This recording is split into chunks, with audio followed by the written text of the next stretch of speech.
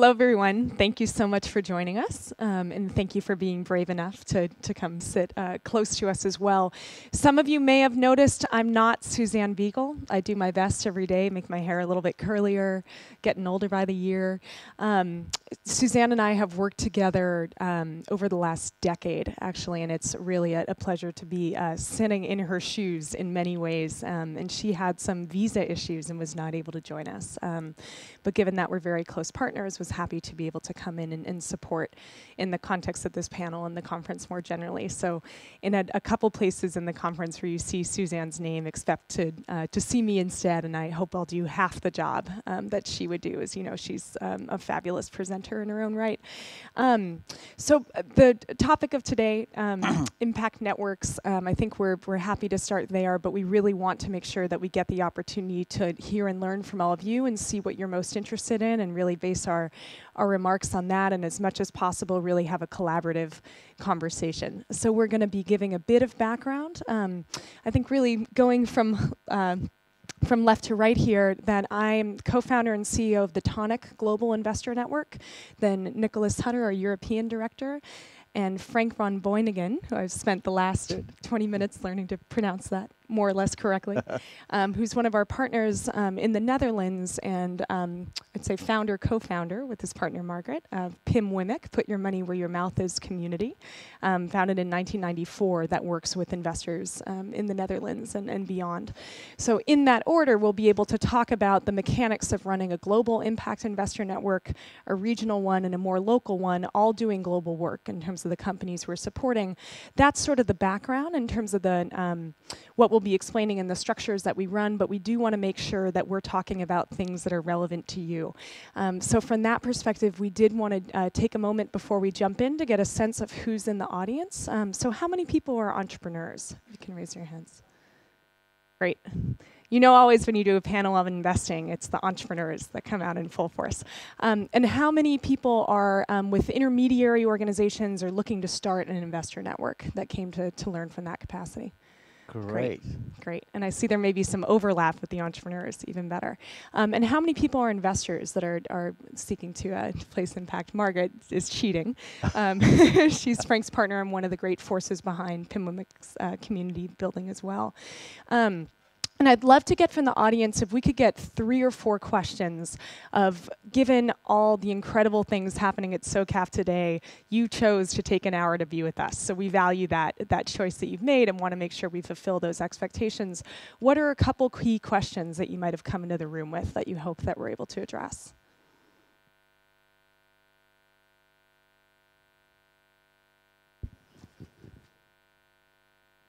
Hüseyin Demirse, hi. I've got 2 questions. The first one is, how do you source your deals? And then the second question is, what are your transactional costs? Thank you. Can you please repeat the first question for me? So, how do you source your deals, okay, projects? Great. Yeah. Great. My name is Amir, and my thoughts are concerned about how you make your have you seen on your exit strategies and thoughts about that and how around these kind of investments. Sort of the elusive holy grail, do they exist? Yes. And I think we believe so. A couple other, we have a question from the back here. Sorry to make you sprint. We'll try to group these. Oh. Big round of applause for Bjorn. Very impressive. My name's Mark Mullen. I live in Tbilisi, Georgia, the country next to Chechnya, not the state, next to Alabama. And I tried to set up an angel network there a couple of years ago. I've lived there since 1997. And we had investors, and we had a pretty reasonable deal flow, but a couple of different things happened. We had a difficulty explaining to entrepreneurs how to do a business plan, and really what we needed was somebody to work full-time for us, helping the entrepreneurs with predictive cash flows and that sort of thing, to simplify it for the investors. And we never really figured out who to do that, because we weren't a fund, we were just a collection of individuals, and who would that person work for, who would manage them, that sort of thing. So that seemed to us to be crucial, that person in between the investors and the entrepreneurs. And I'm wondering what success you've had in that, or who should that person work for, or things around that. Talking about a small country in a mid-income country. Thanks. Right, and we'll definitely be talking about the different business models that we've all explored. Everyone recognizes these things needs to be done. No one wants to pay for them, as most things in life. Hi, my name is Jeff Bernard, and my question is about what relationship you have with financial regulators. Mm-hmm. As little as possible, but yes. Giles Davis, just some thoughts about angel networks and investing directly into single projects versus investing through intermediary funds. Mm-hmm.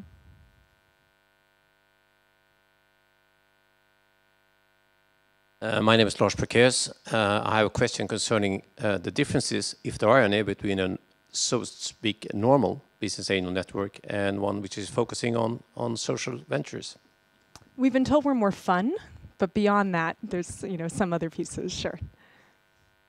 My name is Wouter van Tongeren. I have a question. Social capital, we're after both impact and a return at least. How do you measure the impact? Do you have a certain impact appetite? Great, let's take maybe one more. And if we're lucky, we'll answer at least half. Good afternoon, my name is Les. I'm from Sydney in Australia. I'd be very interested to hear about the balance between the social return and the impact on people, Indigenous people in particular, and the financial returns, percentage returns. Great. Thank you. Thank you so much. Well, this is a good time as well. I'd love to make sure I know, on a time check perspective, what time does this panel end? Because otherwise I'll keep you here all day answering all those great questions. Does anyone have that in front of them? 2:15, okay, great. So I think our aspiration is that we're going to take no more than 5 to 7 minutes each to make sure that we're really able to spend as much time as possible on the conversation between the participants, and we'll also make sure in the context of our presentations to try to hit on some of these points as much as possible. Yes. Amazing, fabulous. We'll drone on for 15 minutes more then. Fabulous, looking forward to it. So I'm going to start in talking a bit about the mechanics of the global network that we've built, and then as I mentioned, we'll drill down into regional, local, and how those different models interact over time. And I think that's in our experience with Tonic of really seeing the ways that we need to bring these together. So I think as we've seen, there's incredible opportunity. I know that this stat has been mentioned many times. I'm sure will be used many times over the course of this conference. And it's a massive opportunity. It's 10 times as much as what goes through donations and DFIs globally, that this is really the latest trend in terms of where all those economic development dollars are going to go.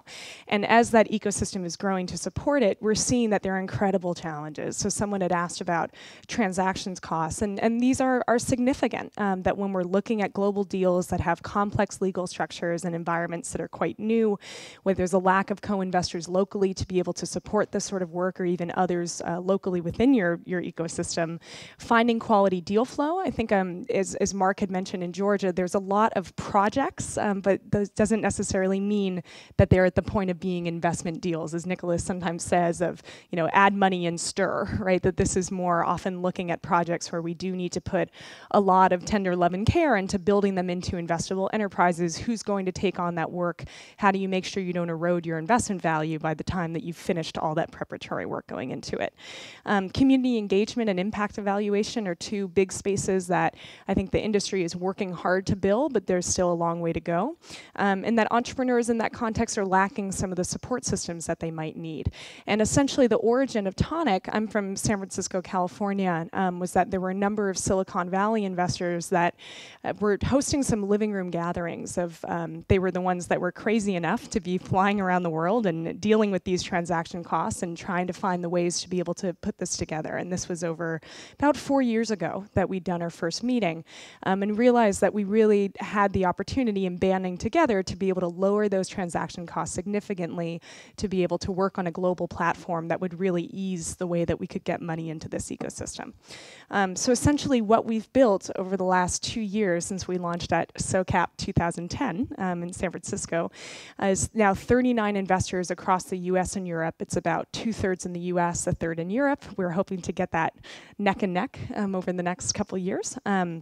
That are collectively seeking to place 100 million into early stage enterprises and funds. So I think on that fund versus enterprise question, it's that we often do both, right? That you're able to get different insights through those different relationships and that we help members figure out what's most appropriate to them.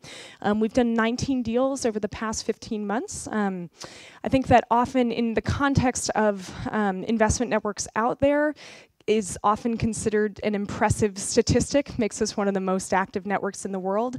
When you look at the US angel market in general, they did 23,000 deals last year. So 19, 23,000, we still have a ways to go as an industry. So I think this is a good start and that we can't rest on our laurels, need to continue to move things along. Our membership is quite diverse from individuals, family offices, family foundations as the 3 largest groups spanning the US and Europe. And I'm going to go through a bit more quickly through these pieces with an incredible mix. And that's what we've found with a growing network, that we have a real range of financial interests of people who say, I'll do any sector geography and I just want my money back plus some, to really looking for financial first opportunities. And we're able to match investors with the opportunities that are going to best hit their interests. And someone had mentioned the question around exits.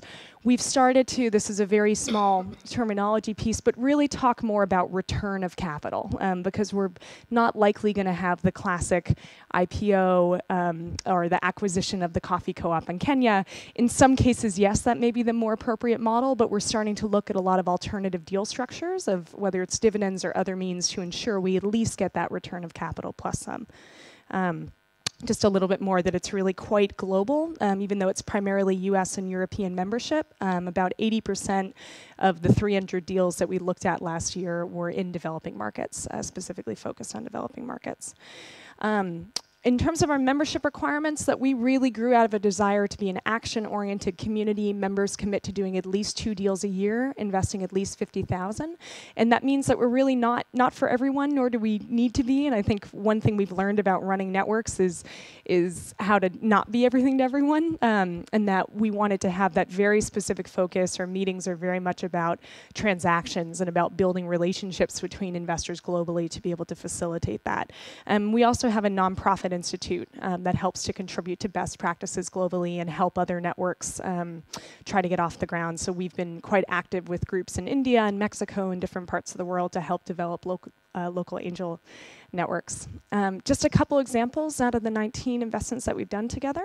So Sanergy, which some people may have heard of, it's actually received some grant support from the Swedish Development Organization as well, that does sanitation and energy in the slums of Kenya, essentially being able to collect the waste and convert that into energy that they can sell to the grid. And one of our members brought together 11 investors in a syndicate to invest $500,000 in the company. And one of the things Tonic members are really, hopefully, thoughtful about is in scaling enterprises. This was a case where a member made a grant first to the company to be able to do a proof of concept, and then once they felt secure that this had in fact turned from a project to an investable deal, was able to bring that syndicate together. So we really try to do a life cycle analysis of what is this company going to need, what types of capital at different points in time, and bring those people around it. Then Lumni is another one that came out of Latin America and actually went from Colombia and Mexico to the US now, that finances education based on future income. I wish that all these countries like Sweden had access to free education. In the absence of that, what you find is that low-income students who do not have collateral, it's very difficult for them to get financing to go to school. And in this way, they're able to pay 3 to 5% of their income for the 10 years after they graduate school, on the assumption that if someone gets into the top medical school in Mexico, when they graduate, they're going to have a decent income. So the company is already profitable in Latin America, and it's just getting its foothold in the US this year. So I'm going to go ahead and turn over to my colleague, Nicholas, who's the director in Europe, and he can talk a little bit more the specifics of what the dynamics of running a network in Europe look like.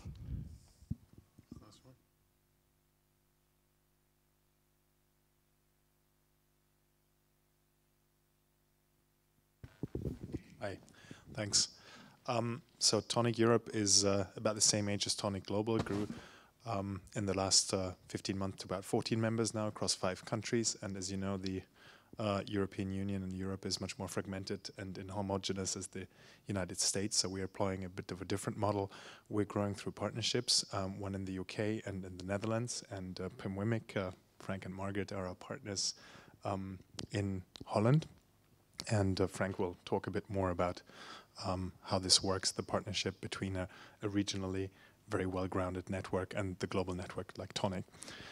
And what we see with the growing membership around in Europe is also that with more members in Europe who also focus on bottom-of-the-pyramid projects in developing markets, but also want to invest in companies that are addressing domestic issues either here in Europe or in the US. So the last 2 deals that were closed by European members were deals in the US and here in Europe, a renewable energy company, for instance. And so we're here to connect in Scandinavia and really get a feeling of how the impact investment space here is working, to connect with the relevant players here. So please, after this panel, seek us out. We'll put our business cards there, and we'd love to connect with those people who are interested in moving the space forward here in Scandinavia. Okay. No, that's fine. So Frank, why don't we turn it over to you? Would love to hear a bit more about the Pim Wimmick experience. I'm going to be talking, I don't need a double microphone, that's silly. Nor do I really need one at all, but essentially hearing more about how you've brought together this group of investors locally, that the growth of Pim Wimmick I know is the type of platform that a number of groups would like to be able to emulate in their local context, and then also in connecting in with Tonic, then you've been able to connect the local and the global. So would love to hear more of your story. Thank you. It is a long story because we started in 1994. And we really started in mirroring what already in the States started in this Investor Circle. Investor Circle was the first community of investors in impact investing. The word impact investing wasn't invented then yet, it was social responsible companies. But it was the first circle coming out of SVN and Social Venture Network. And that was a very great example how we should have, how we did it in that time. It is a membership organization. They do the due diligence with the people who want to go deeper in a project. So that's the cost of the due diligence, there's a question of that. And the membership organization, Investor Circle, provides the companies. The companies come in, they search for the companies, and they present them on a special day, 2 days in the year. We brought that exact copy of that system, we brought over to Holland. We called it in that time Money Meets Ideas. And that was great. But the authorities, and there was a question, how do the authorities look to those things, was against it. They say, you're offering shares. You are not authorized to advise. You're not authorized to offer shares. And we said, oh, we don't do that at all. We offer only a table and 2 chairs. So we couldn't do that. And we had to sell the concept of Money Meets Ideas to a bank who had the authority rules or applied for authority rules. So there we were, we started again. And then we started a small little fund with 30 shareholders, and we did it with that. But that was limited. We only invested in 8 companies because the fund was very small. And we want to do more. So slowly on, we started to be a transaction or a matching-making firm. And so we could serve more companies. And we could help many more people with capital. Today, we have around us a group of 350 informal investors. And we know exactly what they want. a small group wants to go in water, thinks water issues is the most important thing in the world. Another group wants to go affordable housing, sustainable agriculture, healthcare. Call it all. Wherever your meaning is, you want to invest in something. And when we have a company and we do the due diligence of the company, we give a stamp of approval, PWIMIC approved, then we call the capital who wants to go, we know who wants to go in that particular company. And so a match is done. And we're changing now how the economics of this group work, how this angel group works. In the beginning, the company paid us a success fee. And now we're changing over to a membership organization, because the 350 informal investors we have around us is a loose organization. They don't pay membership, and we're going to shift to a membership organization and shift over that if one of the members invests, that he or she pays a small little fee to cover our due diligence cost and our operation cost. So the membership will cover that and the success fee. So we're shifting over to a new system, and that new system is is parallel to the thinking of the authorities, because the authorities like to have a very clean and transparent system. And if the company pays for the success fee, it's not transparent for the investor. So this is transparent, and the authorities like this. So we change this to be, in the rules. Now, once the investors have done a couple of local investments, then they want to go outside. They want to go outside of the borders of the Netherlands, outside the borders of Benelux, outside the borders of Europe. And then they become member of Tonic. So this is the collaboration of the step up from learning curve to put your foot wet, to do it locally, internationally, and to Tonic. That's the curve.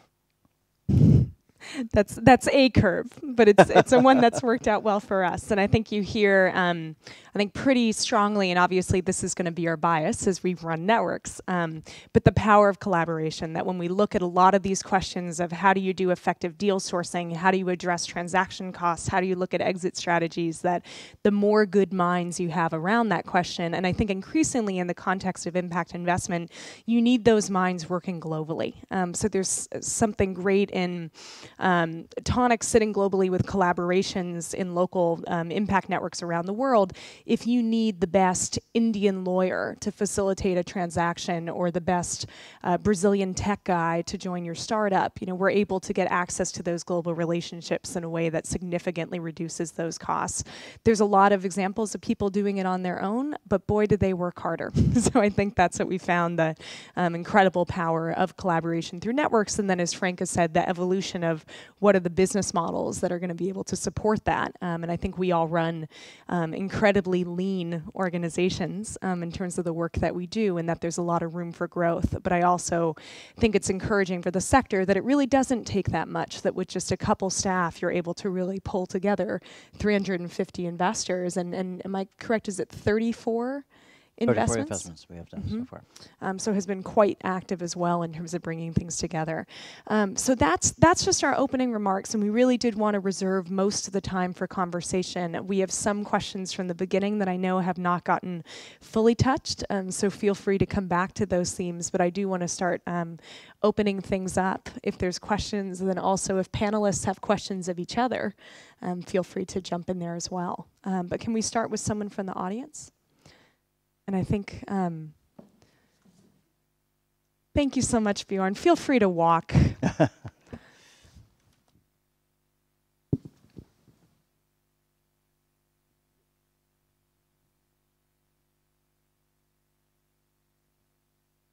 Hi, I'm just curious about Tonic Europe. Question for Nicholas. how many investments have been done in, I don't know, a year in Tonic Europe with your 14 members? And do you mind, people who ask questions, your name and where you're coming from? I'm Stefan Porte. I'm an entrepreneur for Desmo. Great. Yeah, actually, I have to pass this question to Morgan. This is my second month with Tonic Europe, and I don't have the statistics at the point of my fingertips. He's already a pro. So I think there's a couple different ways to answer that question. So out of the 19 deals, I want to make sure I'm parsing the data in the right way. I'm going to say that 7 of those had participation from European members. And a number of those deals are global. As I mentioned, the last 2 deals, or as Nicholas mentioned, the last 2 deals which are currently still raising, so I'm not going to say the names, but just describe them. And these are the sorts of regulatory gymnastics that we do. But it's not that long of a list of do's and don'ts in terms of being able to pass regulatory muster, but this is one of them. So one of them was a social networking platform in the US, but that has the opportunity for global reach. That's about helping connect people to resources outside their individual networks. And then the other was a crowd-funded solar platform. And in general, we've found strong interest from some of the European members that want to have access to early stage clean companies in the US, particularly around clean tech and technology platforms specifically. One of our members on the US side is Green Start, which brings in about 15 companies a year as investments, early stage clean tech companies that Kleiner Perkins and other VCs want to see grow, so sort of pass them first to Green Start to incubate. There's been a number of opportunities that have come through there where Europeans who want to have a local partner to do early stage clean tech can come in. So that there's actually been a strong emphasis on Europeans investing in the US. And then there's also been a couple deals in Africa and in India. And I think I see a Tonic member who I'm making eye contact with, who if she wants to speak about some of their portfolio is welcome to do so, but not to put you on the spot. So any Tonic members are welcome to chime in, and thank you for those that are in the room. Did you want to add to that? Because I understood your question to be how many transactions have actually been to Tonic members investing into companies based in Europe, right? Yeah. As far as I know, only one, the last one, which presented yesterday. But one of the issues that we also discussed yesterday, and I don't know whether you were still there at this Impact Investing Forum, but at the end there was a quite interesting discussion about is there enough deal flow in Europe or is there not? And Frank said yes, and other people said no. And I think that really depends on whether you're prepared, and maybe that's towards Mark's question, whether you're prepared to do the capacity building, roll your sleeves up and help the entrepreneurs. So up until now, I think our European members haven't seen the deal flow that they would want to see in Europe, but we're ramping that up because the maturity of the entrepreneurs on average in Europe is less than it would be in the US. And also if you look at some of the prominent and advanced companies that raise money in developing countries, very often they are have entrepreneurs that have been, either they are American and are quite advanced in knowing how capital raising works, or that have worked in the US. So I think we're just not as mature as this here in Europe, and it needs more hand-holding in order to bring a company to an investable stage. And on that note, there is another company in the Netherlands that we're actively working with right now to get it to investment ready stage, but I think we're pretty committed to that transaction happening. Margaret was going to chime in there. Yeah, we can maybe have a couple mics running. I have to run back. I think that what we see at Pinwimic is that we have a number of really wonderful partners who are funded from the lottery, who have helped incubate social enterprises. We actually see different deal flow because some of the companies that come to us don't consider themselves social. They consider themselves good companies, and don't have a separation between kind of social first and finance.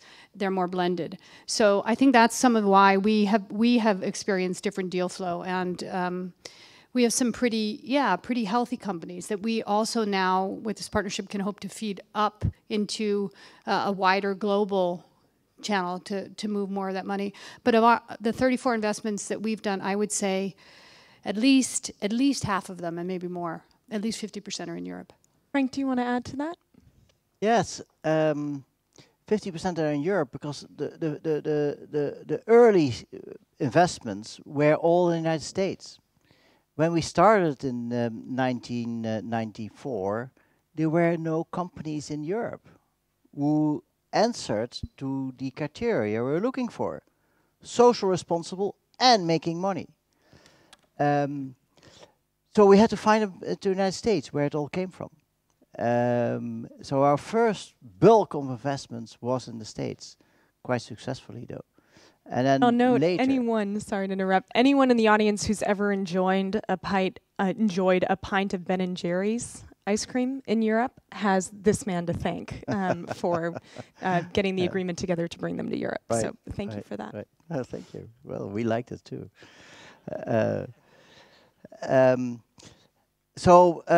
But later on, now slowly on in Europe, 10 years ago, social entrepreneurs started here. Social entrepreneurs who had a great social product and investable, and a possible outlook for financial positive returns. So only 10 years is the past time that we are investing in Europe. I think we had another question. Maybe we can get the other microphone. Oh, I guess. Okay, great. This is on. Oh, hi.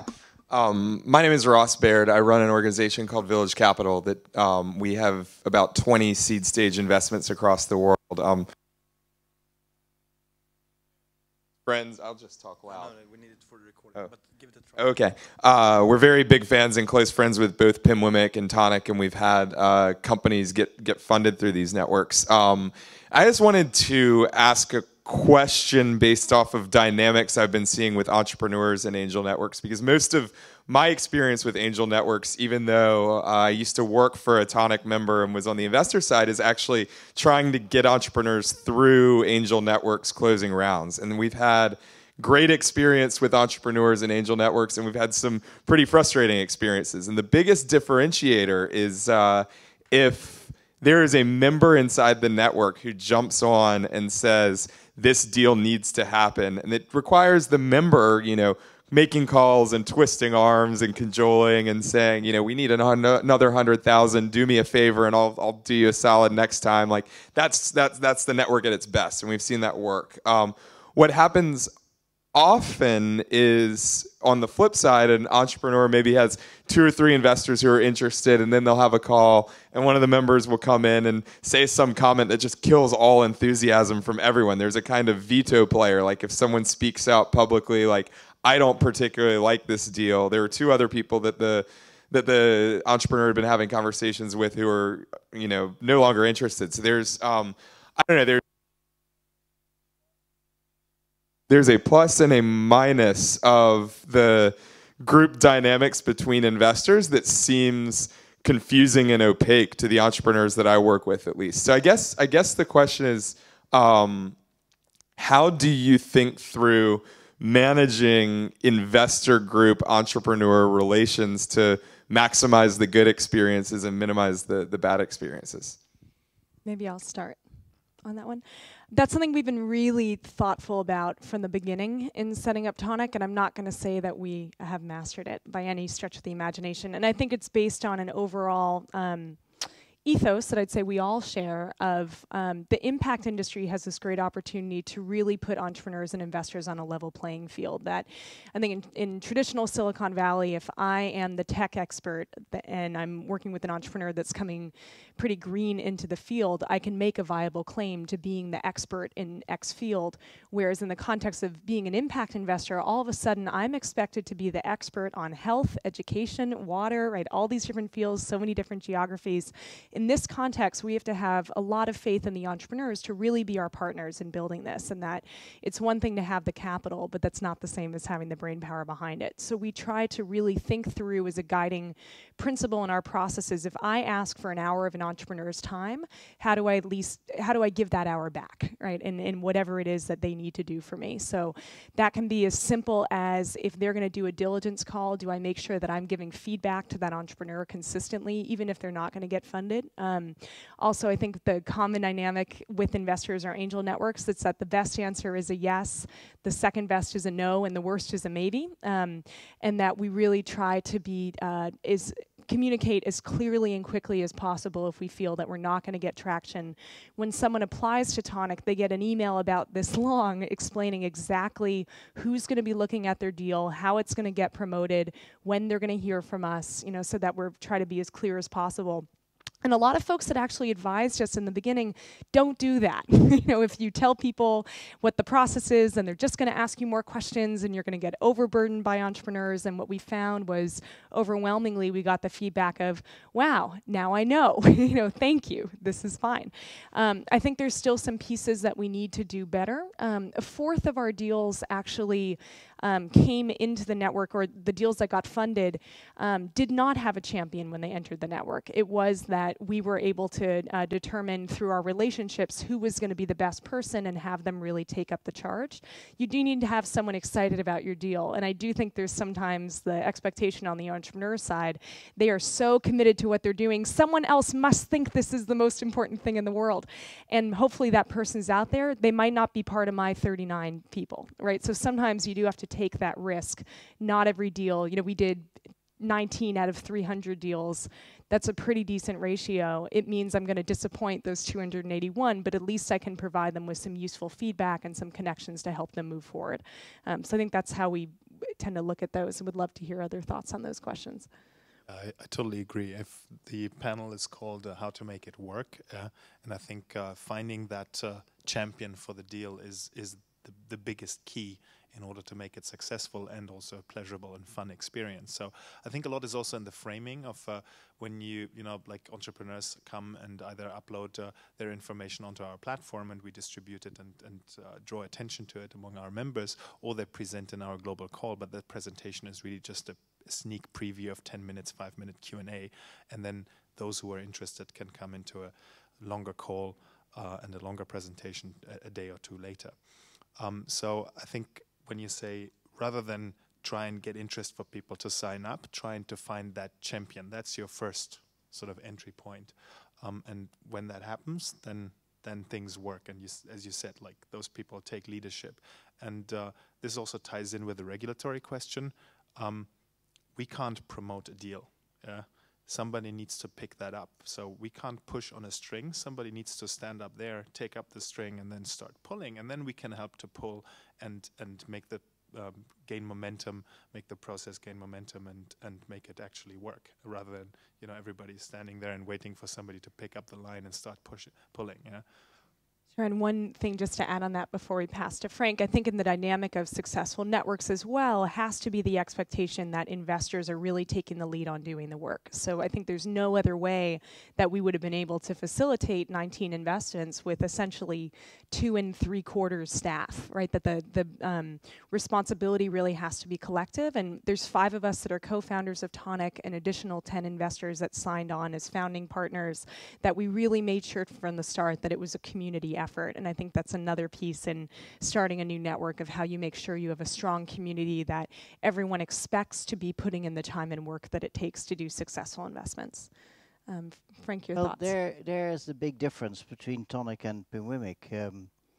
As Nicholas said, some of the members have to stand up and take it over and pull it and organize a group of other members to do together the due diligence.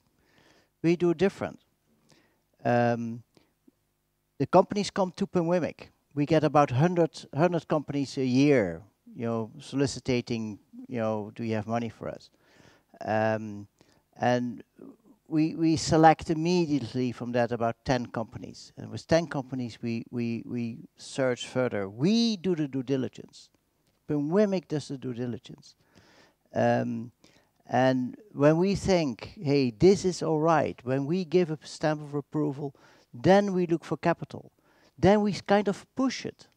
But we kind of sure already then, when we have put a stamp of approval, then we can give them money. Because we know our circle of capital. We know that in that company, you know, out of the 350, there are 20 people wants to invest in it. So there's a kind of a difference in approach and difference in thinking.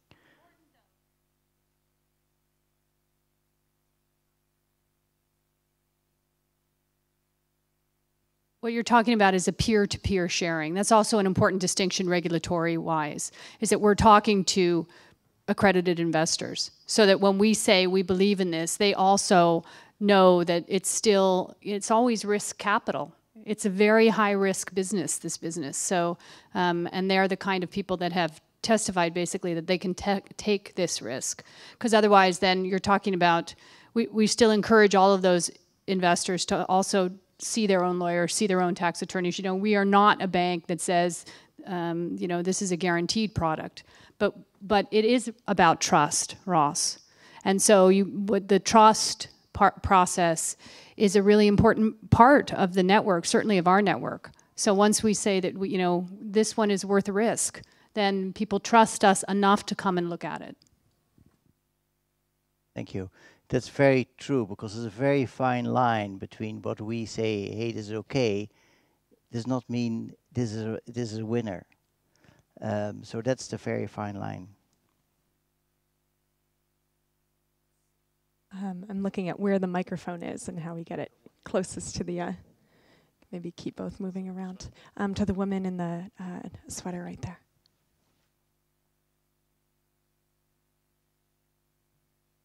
I am Lam Vinh Nguyen from Vietnam. I think somebody had mentioned about emerging market, and what I'd like to know is what are the criteria, as well as how do you measure impact in that case? Can you clarify, do you mean criteria for emerging markets? Or for investment in a social entrepreneur that is in an emerging market. Gotcha, general criteria. So that varies a lot from investor to investor, and I think that's part of the challenge and the opportunity of a nascent industry. And I actually do think it's good that people are at a phase of being very open-minded about what that can mean, and really needing to harness the wisdom both of entrepreneurs, and then I think the often least talked about community, because even in something like SOCAP, they're not in the room, is the beneficiaries.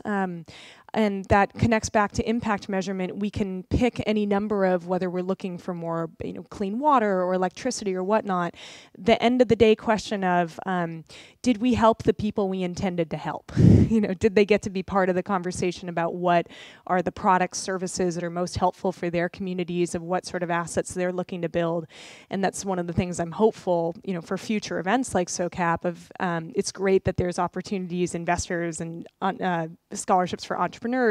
Let's make sure that communities are part of that conversation, so that when we as investors are looking at where do we get the most impact, it's who is informing those decisions, right? That we can't just make those, that conversation can't just be accredited investor to accredited investor. So I think it's evolving. In terms of what sort of impact people are looking for. And then in terms of impact measurement, there's a number of tools that have sort of been growing and becoming more in vogue globally. In the context of Tonic, we've done a bit of a mishmash between the Gears analytics system, which I believe is doing a demo later on today. It's a great opportunity, I think, globally for us to be building up a collectible source of global data about social enterprises, of being able to rank them against each other and get a broader sense of what's happening. The IRIS taxonomy, which is essentially a library of terms. It can be tricky if I'm saying, you know, this water project had 1,000 beneficiaries. Well, was that they came once in a day or multiple times in a day? You know, that you need to be pretty specific on what those terms mean to make sure you're able to compare across enterprises. So the IRIS taxonomy has been a useful tool for that. The final piece is that we make sure to reserve a lot of space for indicators that are reported by that beneficiary community, by the entrepreneur. Because some of the impacts, you can't sort of go with your measurement tool and in that same way have the presumption that you know what's most impactful for that particular community. So to give an example of that, there's a company that we've invested in, or rather Tonic members have invested in, called Liberty and Justice, based in Liberia, that's a fair trade clothing factory. I believe Chid Liberty has spoken at these forums in the past. One of the really interesting impact indicators that you wouldn't quite think about from the start, of the 25 women that were working at the company for in the first 6 months, 6 of them got divorces. And it was that often in the context of Liberia, these were women that had been married off at the age of 12, had no choice in terms of who they were marrying, and the moment that they had some financial independence to be able to send their children to school, to be able to live independently, that was the first choice that they made for themselves. Now, I don't think in the context of a social enterprise, you would typically think to have classes after the factory day of how to go get divorced or how to change your name, right? But if you look at indicators of economic empowerment, this was something that was very important to these women. And I think it's that as investors, we need to really be open-minded about what are the benefits that people are really looking for and what are the appropriate indicators. And yes, that means that it's not always going to be comparable across enterprises, and too bad, right? And that's where you do need to have some customized approaches to communities. Curious about how PIMWMIC looks at measuring impact. Well, especially in emerging markets, to answer that question, most of it immediately is employment. And the biggest impact investor in emerging markets is microfinance, combat against poverty. And what is even better, investing in SMEs. Because not everybody is entrepreneur.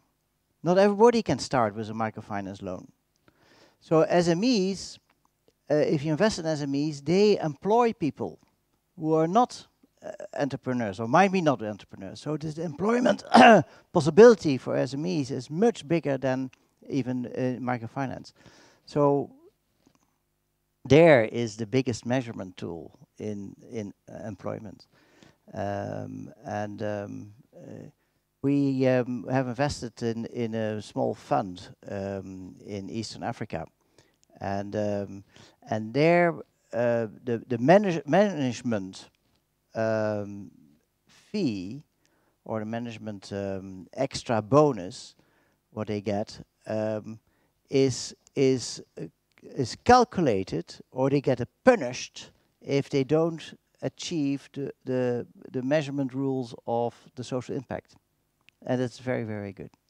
And I think that's something that investors are more and more looking for as a criteria. Anything you wanted to add, Nicholas? I think the question from the front in the green sweater.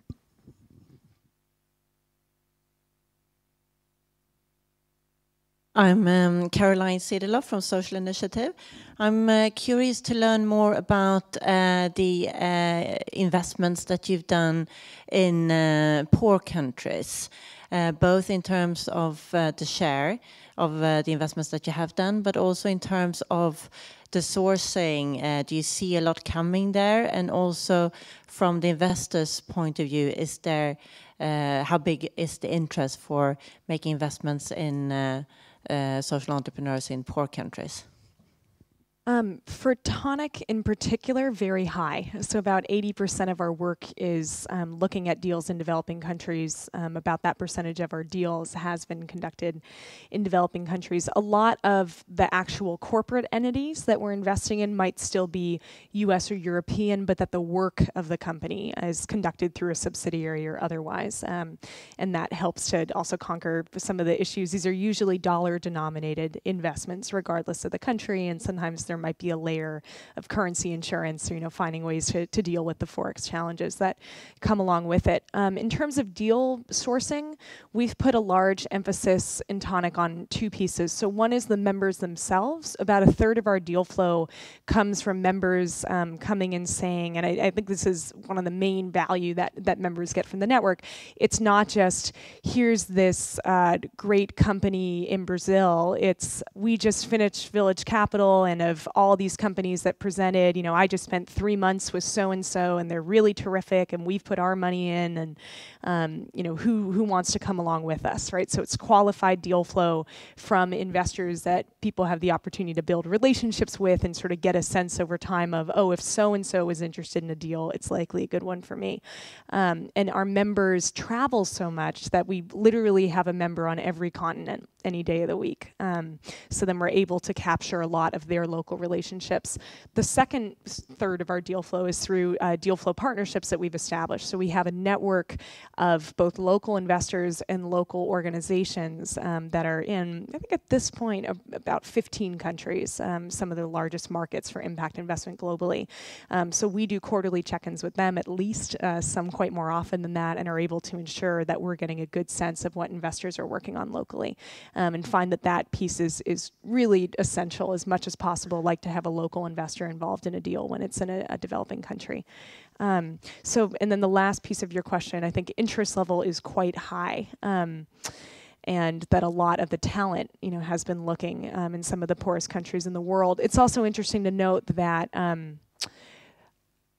the largest concentration of poor people nowadays actually live in middle-income countries, right? So the Indias and the Brazils of the world. And one of the pieces that I'll note on the job creation side, we certainly look at job creation. I think we try to, as much as possible, think about job creation that's on-ramps through education and asset building, that some of the sort of trickle-down theories of let's create jobs and hope that creates an equitable economy, it didn't work so well for the US, right? And are not looking to replicate those structures. So can we find a way that is job creation that's really going to encourage a more equitable economy in a longer-term way? And that's in looking at solidarity economy models and other ways that we can contribute to that conversation. I'm going to leave some space for my colleagues to comment as well. I'm sorry. I will take the back seat for the next question.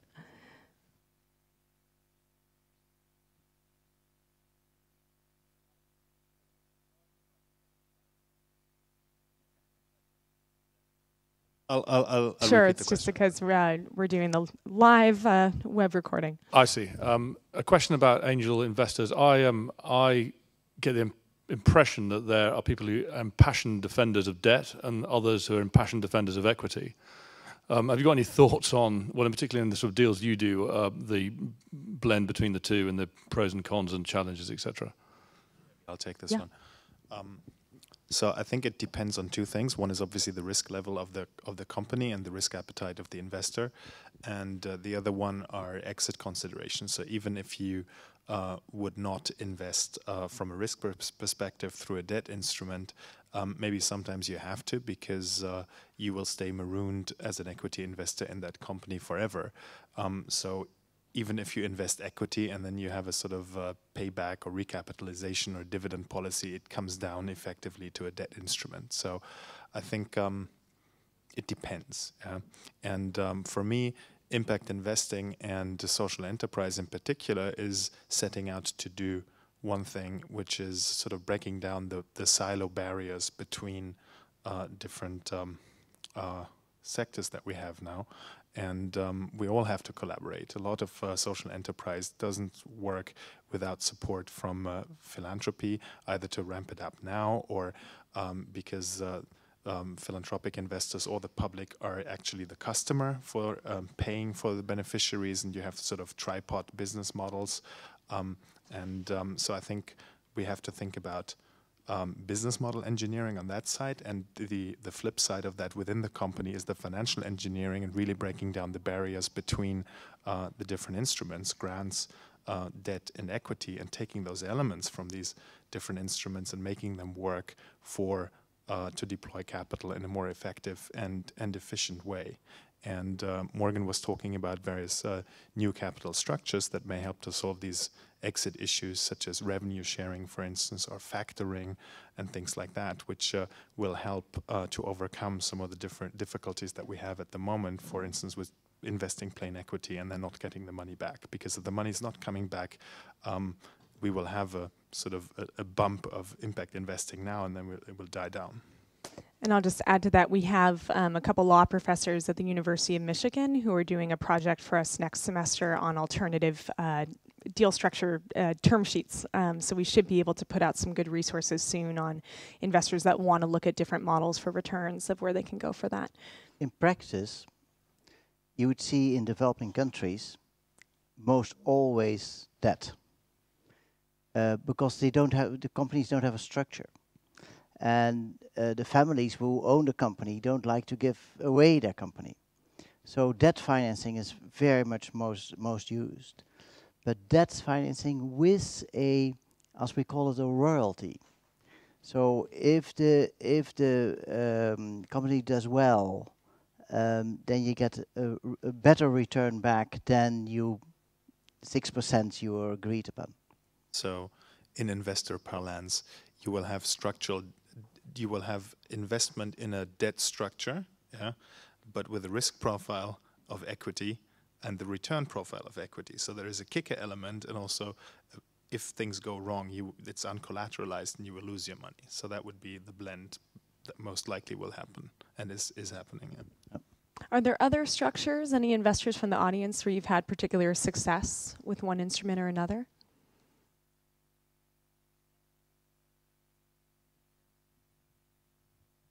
It's just because they're recording. I think the royalty model is and it's a kind of a hybrid between, as you say, between equity sort of principles and debt. But I think it's a really good way forward in my experience. Other questions from the audience? And quickly before the next question, we've added some information about how to get in touch with PinWemic. So take notes. Yeah, and I think the next slide here too. Yeah, my question also dealt with the debt and equity. We haven't discussed the profitability of the investments yet. So what is the return you're after, and are there any success stories of successful exits? If I say a beautiful success story, I have to say as well a negative story. So let me first start with a beautiful story. We invested in a company called Plant Health Care. And they make a natural fungus, what you introduce to the root of a plant, and it can be any crop of anything, any plant or a grass root or a big tree. And the crop is resistant, or the roots are growing faster. The little plant gets more nutrition out of the soil and is resistant all of what happens above the soil. So you don't have to spray it anymore, and it grows faster. You have a higher yield. And this company it's great. It went really well, and it went to the stock market. So we had an exit on stock market. So that was a really good exit, and a fantastic company. Now, a bad story to compare, to make the balance, is, and we came in love with this company because it is biodegradable plastic. It was the first company in biodegradable plastic, and we said, wow, that is great, biodegradable plastic, that will conquer the world. Everybody's waiting for it. And so we invested heavily in it. And but unfortunately, our love for the product was too wild. We didn't enough search if the technology was fully developed. And you can imagine when a big bag of dirt is in that bag, and you want to put it on the street, and then you pull it up, and the bottom goes out because it's already biodegraded. And so people didn't like it so much. But now you have to see. Nowadays, everywhere you see biodegradable plastics. It's caught on. So this company was a forerunner, and our investment went foul. But the seed of the company, the idea of the company, the technology was taken over by somebody else. So our investment became a grant to the technology of this world. That you have to see. It's some pretty good reframing. You want to add to that? Just a general observation that when a window of opportunity opens, is not very often it's not the first one who jumps through who gets it right, but the one who lands on its feet. Yeah, right. Yeah. So I actually think we did a decent job in getting through some of the questions from the beginning. There were two that I wanted to acknowledge to make sure that we addressed, and then we'll take one more from the audience and then some framing comments. So one was about investments in Indigenous people and how that's been part of the conversation, and then businesses versus social angels. So I might take that first one because there's some investments within Tonic I can talk about, and then I don't know if you have any experience investing in companies connected to Indigenous peoples to share. And then businesses versus social angels would be great if one of you could take on. So investments connected to Indigenous people, I think this is part of an important conversation that's been happening in the industry about ownership of social enterprises. That traditionally the model that we've seen a lot in the US is that very bright Stanford, MIT students go down to Kenya or whatever country and sort of poof, bring in their solution. And it might be a great product or service that's being sold, but particularly in the context of some rather expensive innovations, the family winds up in debt. The entrepreneur might wind up decently well off, and hopefully the investors make a killing. How do you make sure to balance out the benefits between investors, entrepreneurs, and communities, and make sure they're really a key piece of that as well? And then finally, connecting back to making sure it's actually innovations that people want. So a prime example of this, an organization that was supported by one of our members called Grupo Yansa in the south of Mexico, which is an area that's very prime for wind energy. And essentially, major corporations were coming in and buying up, through faulty contracts, indigenous land, so that you started to see major protests and wind blocks of wind energy. And this is the last thing you would expect to see, right? Large indigenous groups going, down with wind energy, the enemy. And some of the groups recognized that wind energy wasn't the problem. The problem was corporate control of their land, that this wasn't something that impact investors wanted to be promoting. And essentially, the head of the Global Wind Commission, who started Grupo Yansa, came together with these communities to work on founding an indigenous-owned wind company. And the idea that then investors can support solutions that are really going to grow community assets, create a community foundation. There's a couple models like that globally that I think have done a good job of growing assets within indigenous communities and being able to exploit natural resources on their own terms. So I think in general, we're interested in projects that are really promoting local ownership in that sort of capacity. So then the question on working with business for social angels. Frank, I don't know if that's something in growing PIMWMIC. I know you've seen lots of responses from people on different sides of that table. Social angels, we only work with social angels. Sure. They're all social angels. But the question was, what's the difference between social angels and non-social angels? And I think groups are, non-social angels tend to be more groups of man. Private equity is almost a man environment. Not on the LP level. Most fund of funds are run by women. Is that so? Well, not most funds, but there's a disproportionate number of fund managers. So actually, the overlords of the private equity industry there's lots of women in that industry. Which I will corroborate with Frank for the impact then my industry. theory is run over, so I'll stop. as the female representative here, I will corroborate your story. No, and what you see is shift in social responsibility, in impact investing, that there are so many more women there because it is part of gut feeling as well. It's not only done with your head. It's not only numbers. It's also what kind of good do I do in the world, and that's gut feeling, and that's a good feeling, and that's the what you want. And therefore, you see so many women as well now moving in this industry of impact investing.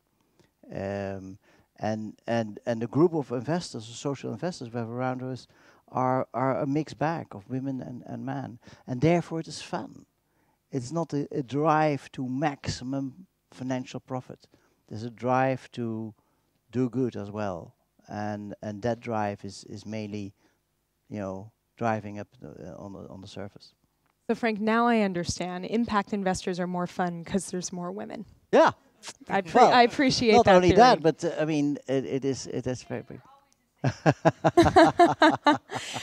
Nicholas, having come from more conventional venture capital worlds and now moving into the impact investor world, I'm curious if you're seeing some differences in how more conventional business-minded investors run their processes versus impact investors. I think it depends a bit on where you are.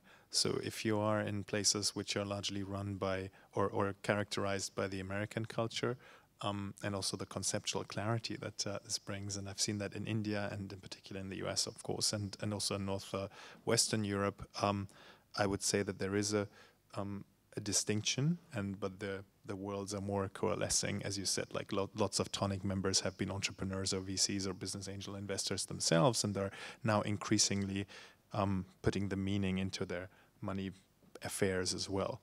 And coming back maybe to your question as well, that I think here in Europe, both the impact investing, the social angel space, and the social enterprise space is characterized by social angels and social entrepreneurs who don't see themselves as such. They just do what they do and do what feels right, but they don't necessarily put that label upon themselves, also because these terms are not so clearly defined. I think so. If you would say who's doing social investments in Austria, for instance, none of those people would say I'm an impact investor when you ask them what do you do. Yeah. So I think it's because the market is so nascent at the moment, it's difficult to make that distinction. You really have to see what is under the label, what people actually do. So can we take one last question from the audience, and then we'll do closing remarks? Well, I have the mic, so I'm supposed to have the last question. In regards with that, I think many investors are interested, but not so well informed about the structures of these social ventures. How much does your networks help with structuring the deal, or is it hands-off when it comes to the deal as a structure? And it's that's my question. Sure. So in the case of Tonic, it varies widely, just because there's investors that have greater and lesser levels of experience in terms of being able to jump in and lead a deal. I think the other thing that we've learned through our last couple of years is that also some common practices in impact investment doesn't mean they're best practices, right? So there's also a role that we can play in educating investors on what might be new structures or opportunities that they're able to bring into their work, and that we have sort of a privileged position in watching the transactions of 40 different investors, of getting a really strong library of potential term sheets and ways to put deals together. There's times where we might have multiple investors working across borders where we'll be much more engaged in setting terms and sort of running the conversations. And it really just is about working with that lead investor, figuring out what level of support they're going to need, and being able to provide that. So there's some elements we sometimes say it's like advanced secretarial, essentially, to some that's more really specific in getting into those deal terms. Frank, do you want to mention in the PIMWMIC context? Yes. We educate the investors, we help the investors, but we also help the entrepreneur. And I think that was your question. And we guide entrepreneurs through all their difficulties and problems they have. We do the capacity building there. And that we do as PIMWMIC. But if we have in our group of investors somebody who's really expert in that particular field of that particular company, then we ask him or her to do it in our place. So we really... No. No. No. No. They'd have to give us a lot more money for that. The one, just to give a concrete example of that, and I think it's important what Frank mentioned about it's not just about us supporting the investors, it's supporting the entrepreneur. I had a deal close last week where the amount went from 250 to 10,000 back to 250 based on an entrepreneur, great entrepreneur, just doesn't have experience with financing structures, didn't understand a certain term that was being asked of him, and I sort of got the sense that his response was based on that misunderstanding, and was able to give him a call as the intermediary and say, hey, just want to clarify you understand what this anti-dilution clause is actually asking you for. And when I explained it, he was like, oh, of course, not a problem at all. But that sometimes it takes the involvement of the intermediary who has the trusting relationships on both sides of that interaction to be able to drive a deal forward in a way that's quite difficult. And that I think we see ourselves as not sitting on the investor's side of the table or the entrepreneur's side. It's that we really need to support both parties in that transaction. And that's part of why Tonic, it's entirely membership fee based. We don't take a cut of deals.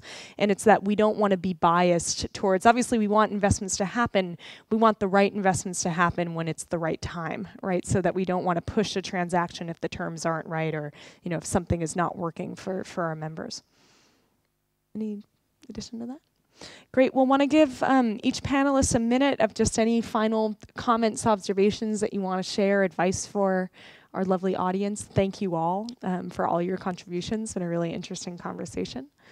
Frank? Yeah, I'd like to share for those in the room who are investors or would like to be social and impact investor, just start. Just make your feet wet. Just do it. Small. And then do it again if it works well. And slowly you come into this field. And slowly you become member of one of the investor clubs. Because I also do capacity building for social entrepreneurs, I'll do the flip side and give some piece of advice to the entrepreneurs here. Ask for advice from investors, don't ask for money, and then usually the money will come.